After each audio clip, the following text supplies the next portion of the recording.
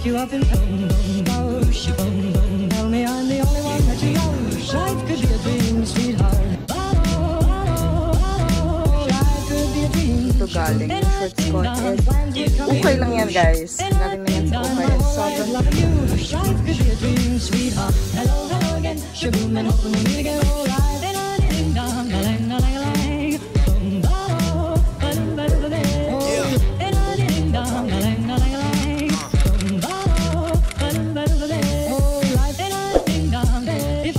You up in tell me I'm the only one that you know.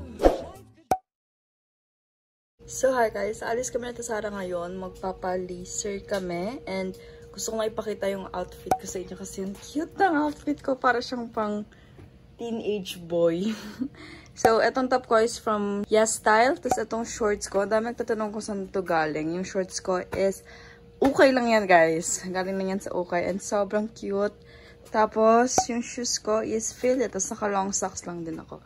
Ang cute, diba? Mukha akong teenager na lalaki. Tapos, yung kapatid ko ganyan yung forma niya, pang girl.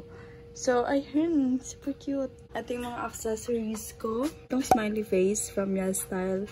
Itong lock. Galing siya sa Shopee. And then, this one then galing sa Shopee. Lalagay ko lahat ng links nila sa description box. Tapos, nakagito lang yung hair ko. Hindi na ako gaanong naglulugay kasi sobrang haba na ng buhok ko and naiirita ako sa kanila. So, ayun lang. Alis na kami. Kilala sa ba tayo?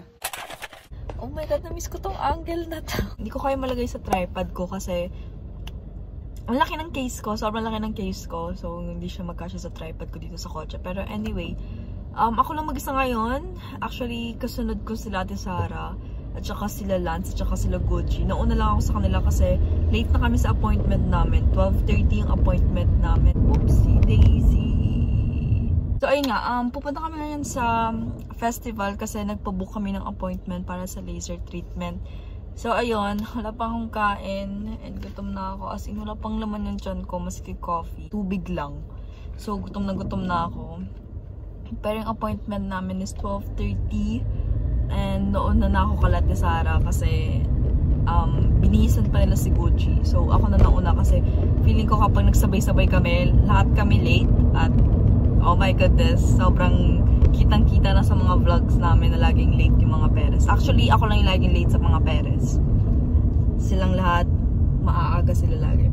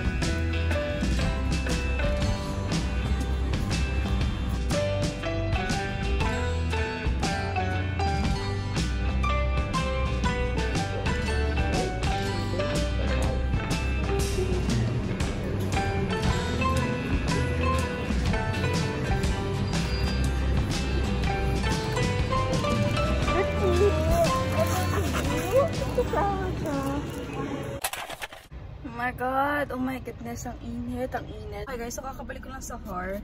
And mauna na akong umuwi kala Ate Sara. Sila Ate Sara, Lance at saka Gucci, nandyan pa sa festival. Pero mauna na akong umuwi sa kanila kasi madami pa akong assessment na kailangan tapusin.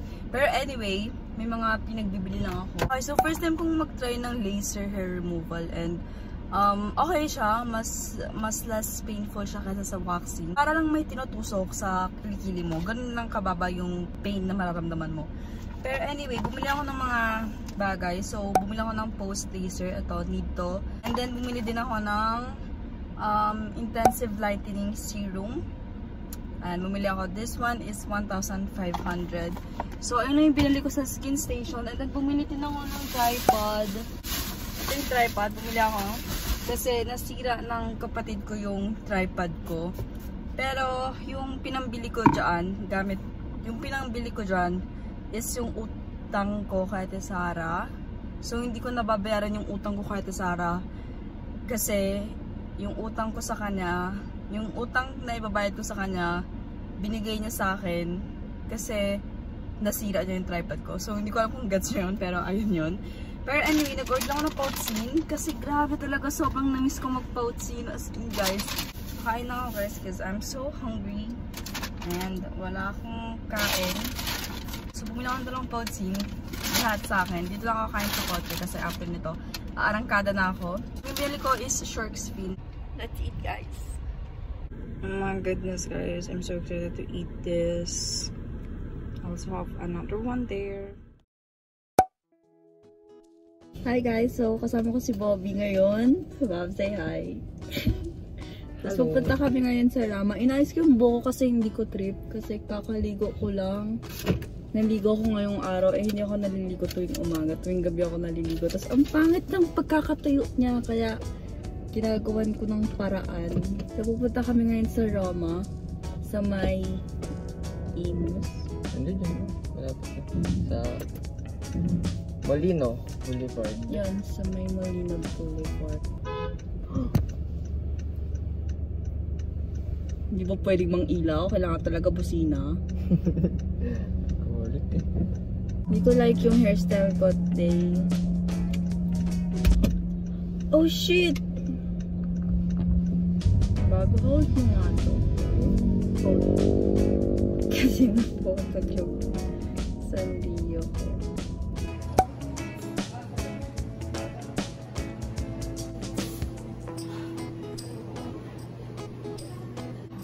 So hi guys, nasa Roma na kami. Pero parang siyang coffee project, yung vibes niya. Kasama ko din si Bob. Nag-order na kami, pero in-order namin drinks lang kasi kaka-lunch lang namin. Ang cute guys, look! Wow! Look! Ang cute! Parang nasa room. Hi guys, hintayin na namin yung order namin.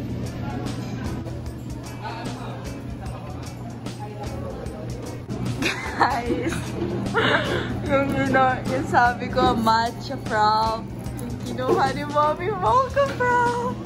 Rhyme naman eh. Matcha mo. Guys, si picture natin ako. Hala, ang ganda ng quality ng camera mo! Ang ganda ng quality ng camera niya. Doon, di ka na 60 FPS. 60 FPS mo. So anyway guys, picture na ako ni Bobby. And natatawa ako kasi hindi ako sanay. Sanay ako sa ate ko na inutos-utosan ko. Pero guys, tignan niyo kung ano siya yung picture.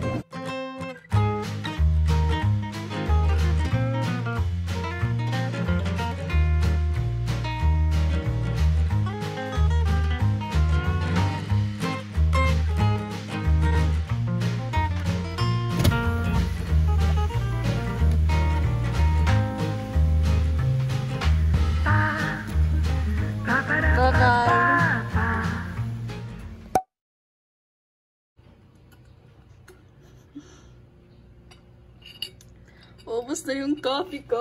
Oh my goodness. Pero anyway guys, today is July 16 and it's 12:49 PM. Guys, look, it's Gucci! Okay, so anyway, mag-haul lang ako sa inyo ngayon kasi may mga brands na nagpadala sa akin and gusto ko silang i-share sa inyo, gusto ko silang ipakita sa inyo. So, let's go get it.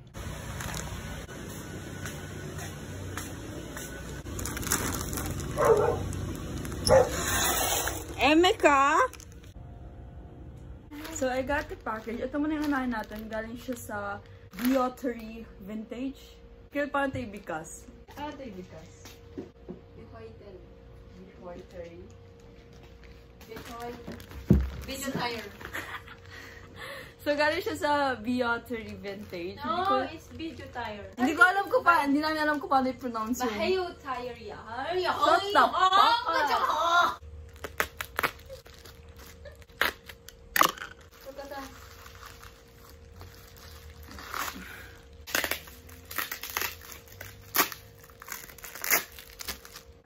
ito yung name nila. Hindi ako magaling sa mga pronunciation, so kayo na bahala. Okay, so ito yung naman niya.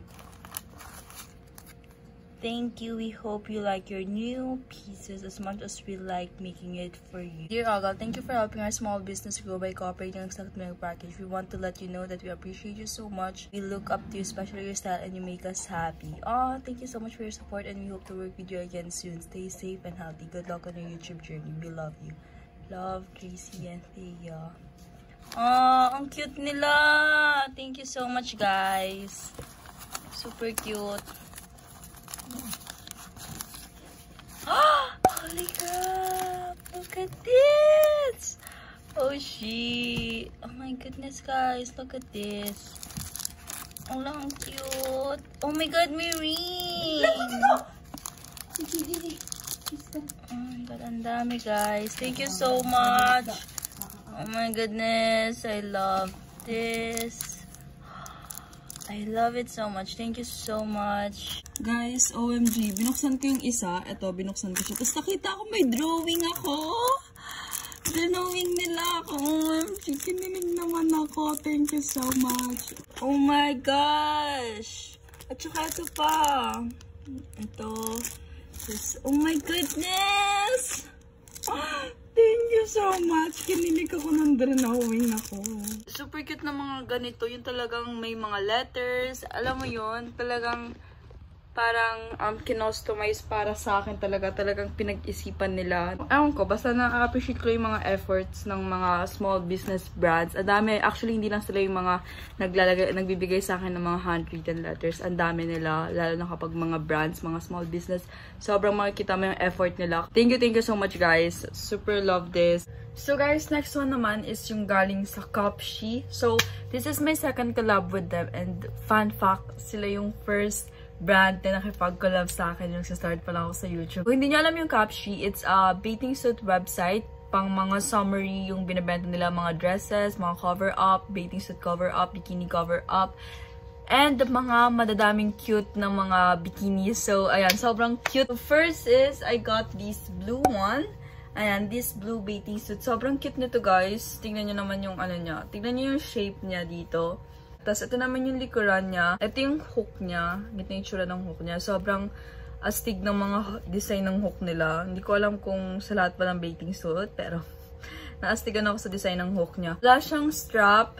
I mean, wala siyang adjustment sa strap. Pero okay lang naman kasi personally, hindi ko naman talaga need ng adjustment dito sa strap. Kasi hindi adjust. Kasi wala namang dapat i-adjust sa dede ko.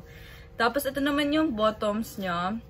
Sobrang scared ako, to be honest. Sobrang scary nung bottoms niya. Kasi feeling ko, hindi siya bagay sa body shape ko. Kasi meron akong hip dips. So, hindi ko alam kung babagay ba siya sa body shape ko. Let's see. Tingnan natin kapag try on haul ko siya.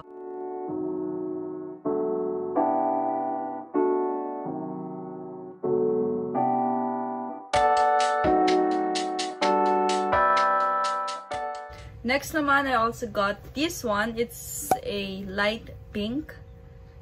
Baby pink na bikini. Sobrang cute nito. Actually, kaya ko siya kinuha kasi nakita ko yung model nitong bathing suit at nagandaan ako sa kanya. Para lang siyang pang sports bra yung harapan niya.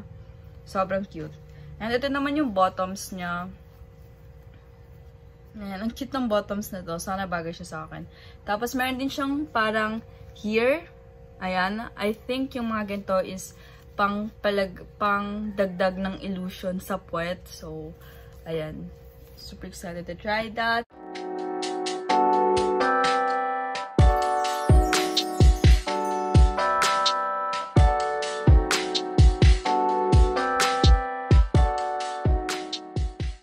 Next naman, I also got this neon orange na bikini. Kasi lately, sobrang nahihilig na ako sa mga neon na bikini. Sobrang bagay nila kapag naging sobrang tan na yung color mo. So, imagine niyo sobrang tan ng color ko, tapos naka-neon ako. Wala lang, sobrang cute lang. Nakikita na ko. And ang cute ng bottoms niya.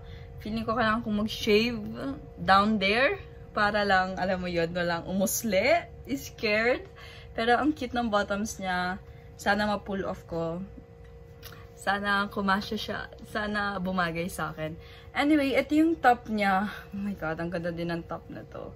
And ito yung likuran niya. Meron siyang paganyan.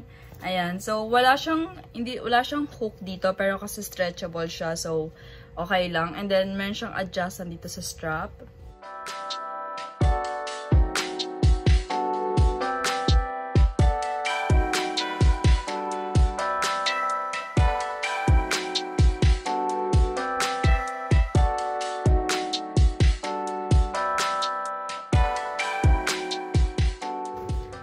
Next is, I also got this yellow one. Sobrang cute din na to.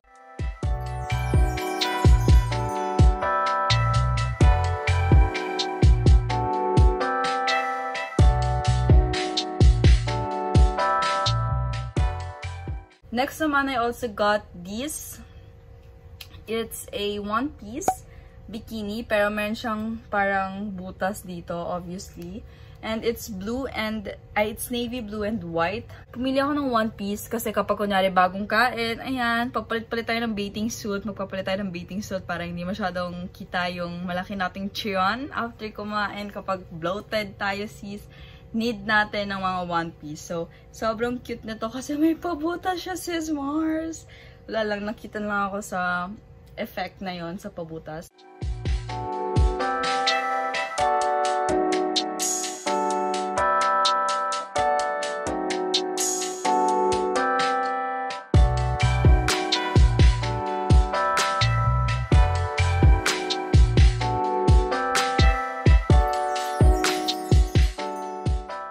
Next naman is, I also got this green. Lately, sobrang nahihilig na din ako sa mga color green. Hindi ko alam kung bakit nahihilig ako sa green. Dati talaga sobrang ayoko ng green kasi I'm from Lasal and green lahat ng damit namin, lahat ng uniform namin, jersey namin, lahat green. And sobrang sawang-sawa na ako sa green. Pero ngayon, ang tagal ko nang hindi nakakatapak sa Lasal, ang tagal ko nang hindi nakapagsuot ng uniform.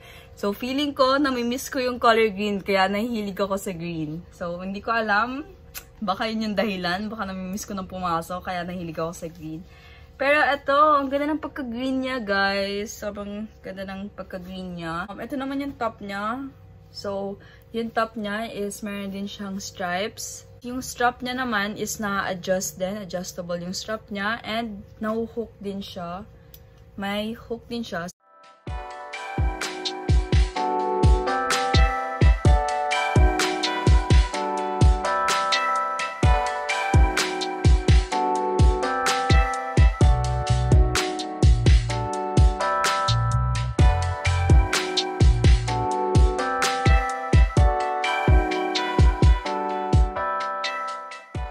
And last but not the least is this neon pink one piece. And sobrang cute ng likuran niya, guys. Kasi, see?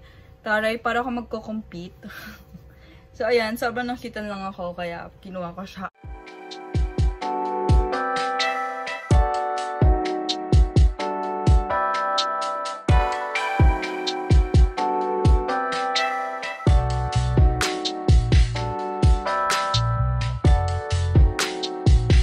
Thank you so much again, chAr, for sending this over. I really love it. You guys should check them out. Talagay ko yung website nila and yung mga links ng mga items na pinagpipili ko sa description box. So you guys can check them out. Ang ganda, guys. Ang ganda ng mga products. Kung hindi nyo bet yung pinakita kong items sa inyo, I'm sure may magugustuhan kayo kapag pumunta kayo sa website nila kasi sobrang dami nilang mga cute na mga bathing suit doon and sobrang ang gaganda ng mga quality, guys. As in, pangalawang beses ko na makipag-collab sa kanila and grabe yung quality. Hindi nagbago yung quality. Mas gumanda yung quality.